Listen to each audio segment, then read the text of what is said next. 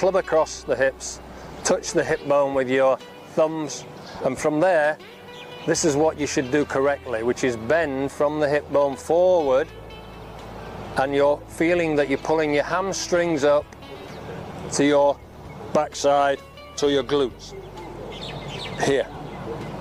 And then from there, allow your arms to relax and lower yourself into your knees and ankles. So you've got the ground. The better you have control of the ground, the better you'll have control of everything above the ground. Let your arms relax and then put your club in position. From there, I'm ready to go.